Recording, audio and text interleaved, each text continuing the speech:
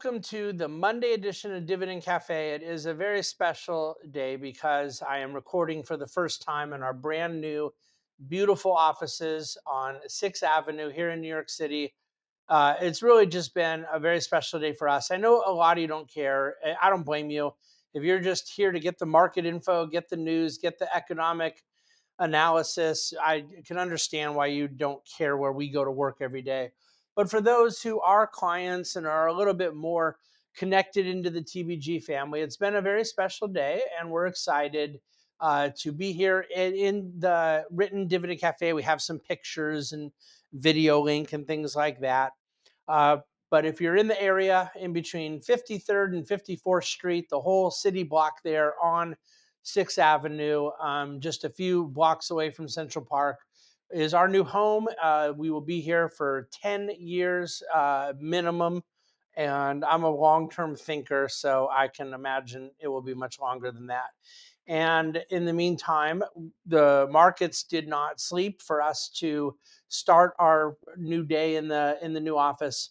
And in fact, it was another rally day across the board. All 11 sectors in the S&P 500 were up on the day. The technology sector and communication services were the leader, and I think they were exactly the same on the day, 1.44% for both. But the worst performing sector was consumer staples, not surprising, a more defensive sector, and it was up 0.32%. The bond market was up a tiny bit. The 10-year was down, the yield down 1.7 basis points to 3.87%.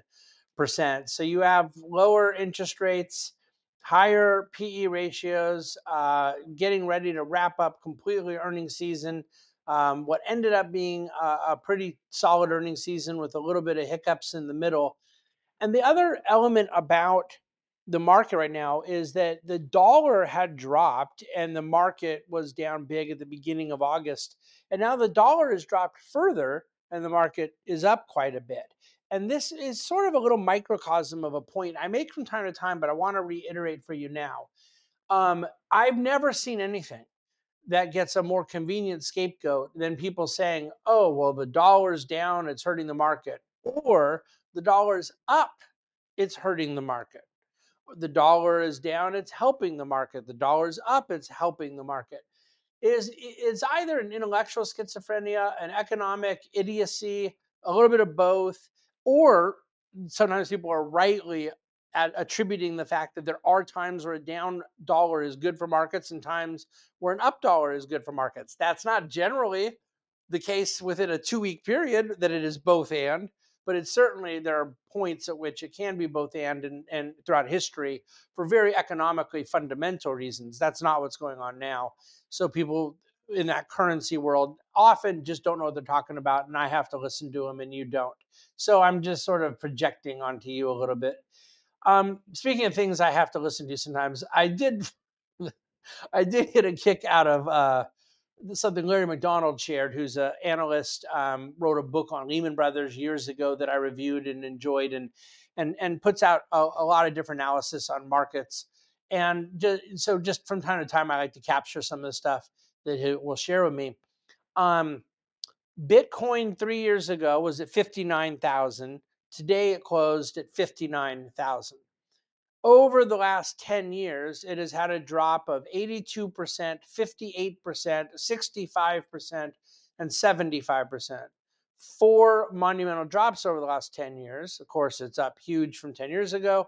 And 3 years ago, it's dead flat. This has all the characteristics of something that we would refer to as not a store of value. Maybe it's a great speculative trade. Maybe it's a terrible speculative trade. Maybe it's going much higher. Maybe it's going much lower. You can think whatever you want about all those things, but the words store of value, probably not appropriate here. There is a link in Dividend Cafe today for an article that our very own Matthew Gregory wrote. Matt is our director of our planning department here in New York City. And the Secure Act, which Congress had passed and then did a second version of it in 2022, a Secure Act 2.0 passed by Congress, has a lot of rules, restrictions, and changes around retirement accounts and distributions from retirement accounts.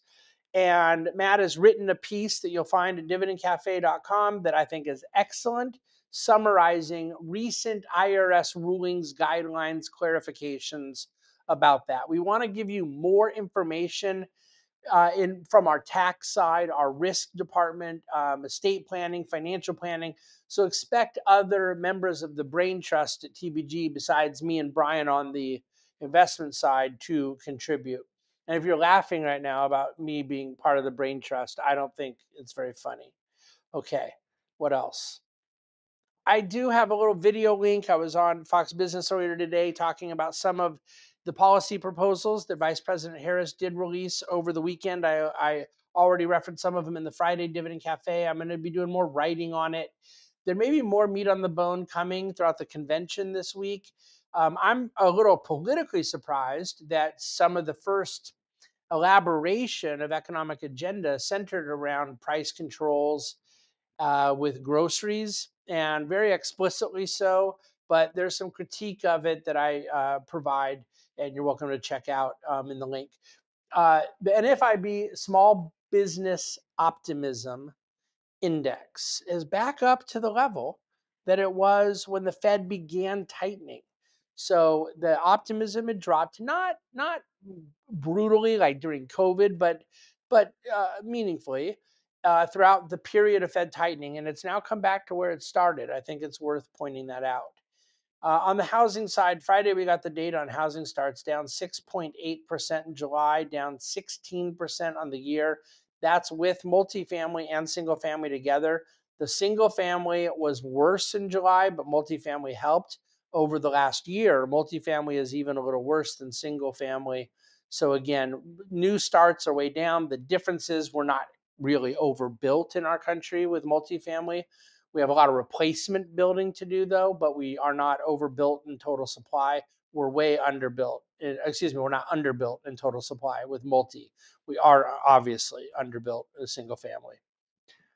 So here we are with the Fed, 72% chance right now of a quarter point cut in September, which means a 28% chance of a half point cut, 0% chance of no cut.